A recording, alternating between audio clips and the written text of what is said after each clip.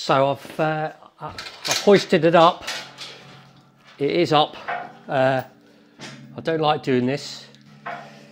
My friend Hank the other week on his channel, I'll put another link to his channel if you haven't seen it. It's really interesting. He's making a diesel electric. Anyway, he was saying how the most dangerous part of having a submarine is actually the building part, where you have to do stuff like this, and I think he's absolutely right. This is quite spooky, but I'm just going to put my weight on here. So now I did do an FEA on this frame actually that I made, and I can't honestly remember what the capacity of it was, but instinctively I think we're all right. So let's get this whipped out and this new one put in.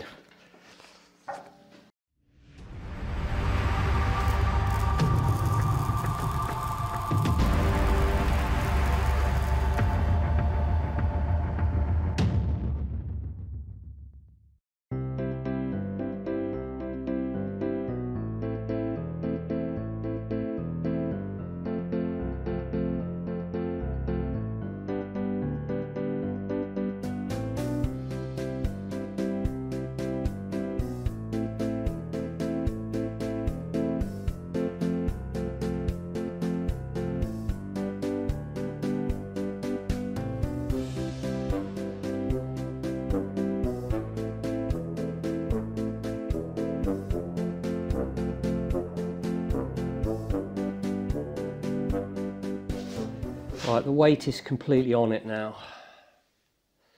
It's not on the hoist at all. You can see I put those side pieces in actually. I'm just going to roll it round. I mean, it rolls a treat. I mean, look at that. But obviously with this extra weight at the top at the moment, it's going to kind of get a bit out of control, but I'm just going to roll it. So I think I can hold it. It was the hull, the seam.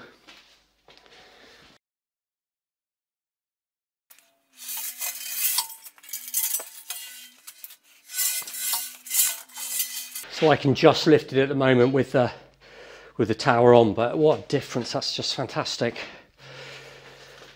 That's going to make a lot of difference for the next stages. So, just out of pure interest, this is a bar that I made a while ago to try and lift the hull, but it was too long. But I think if this, in this situation, it'd probably be okay. Just like that. So I'm just gonna, I've set the, zeroed the scale out at whatever it was with that bar on. So, bear with me. Right, so it's up, floating in the air. And I'm getting a weight of about 421 kilograms, which is about what I would have thought. Minus, of course, a few welding rods and a hat.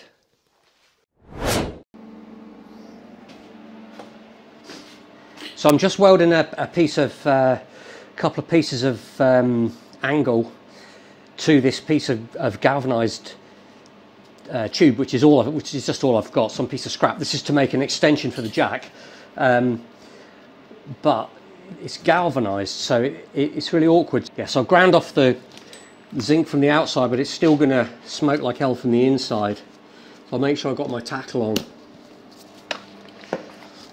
and the extractor on.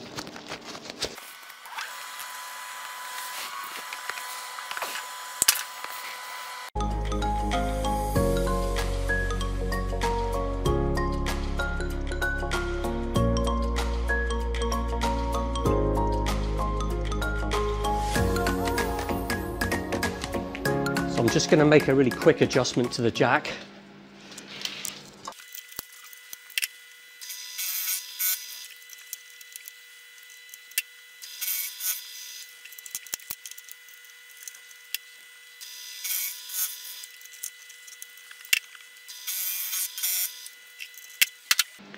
That was a great example of absolute zero precision milling. That works. Okay, so I've just spent probably the last hour coming in and out and just tweaking the last little bit out of the hull, so it's as near now as is humanly possible with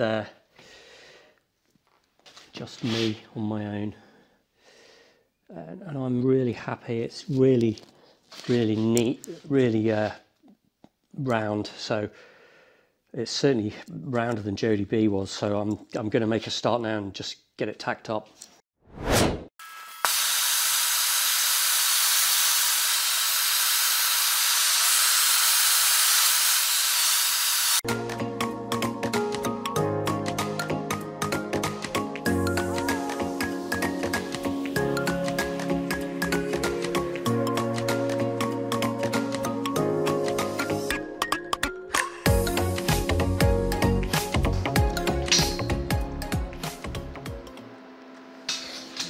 So I'll spin it round and do one on the other side now.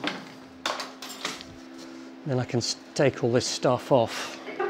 Well, this can come off now actually. Okay, so I've got a load of runs on now, about whatever that is. Maybe 100 mil, 120 mil. Different places all the way around, so I'm going to cut those bits off now. I forgot to say, I put these little pieces here of this is 1.5 mil plate that I just bent into a little L shape just to hold the hull into the hull off the end cap by 1.5 mil. Normally I don't take the guard off, but sometimes you have to. And I welded these on quite hard, so I've got a feeling that they're going to be a bit of a nuisance.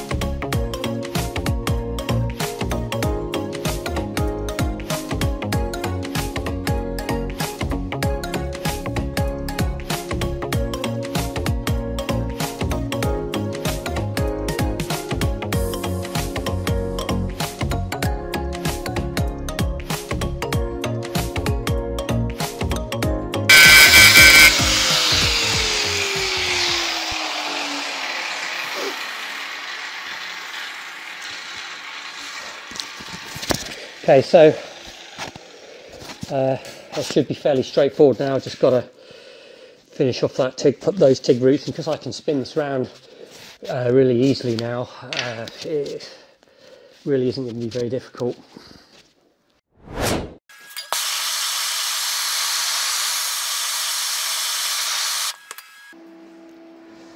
So just a bit of a weld and plod, I'm afraid, for now.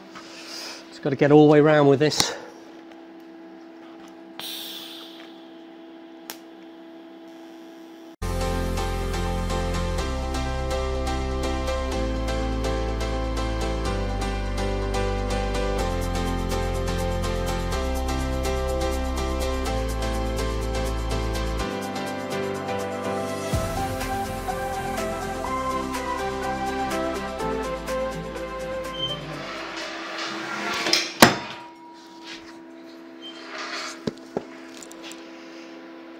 Drop the rod. Oh dear.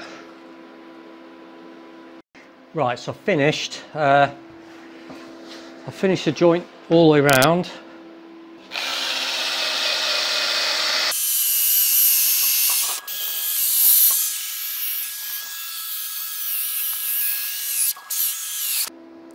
So I've finished all the way around.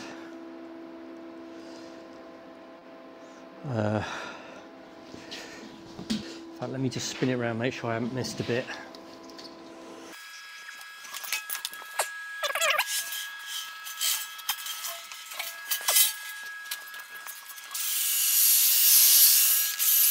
Anyway, that's done, so it's ready for the next runs now. Okay, so I'm just holding the camera, but I've just done my first 7018 pass, and that's one rod from, what is that? Must be about 150 millimeter.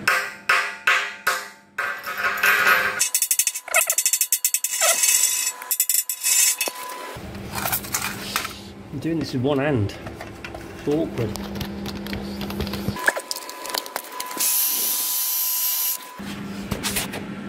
So I'm just going to carry on like that. That was one whole rod, so it's going to take quite a few, but I have got a whole box of them. It's going to need another run before a cap, so at least another one more run. Just better get on with it, I suppose.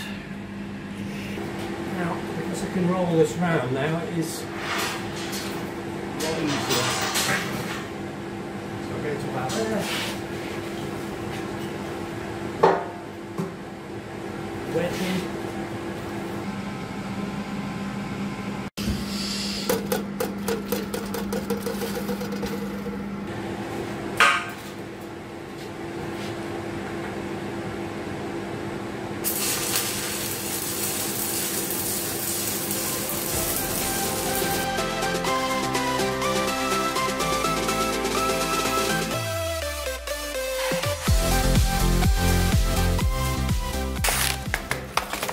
Okay, so I've finished the first pass, so I've got another pass to go now on top of that before I can put my cap on, but I think I'm going to have a cup of tea first.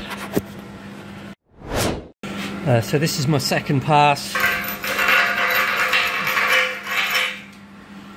So I'm just leaving hopefully enough for me to see the edges. I feel as if I could possibly go a bit more on that.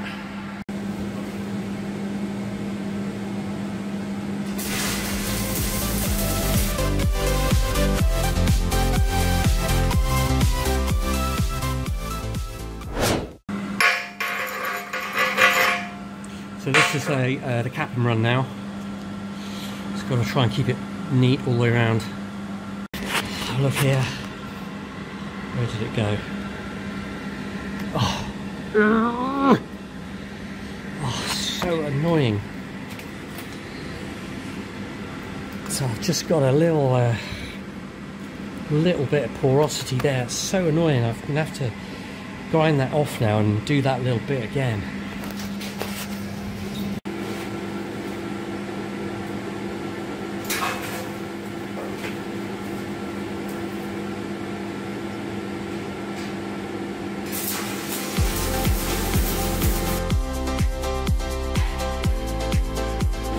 I've been at this all day.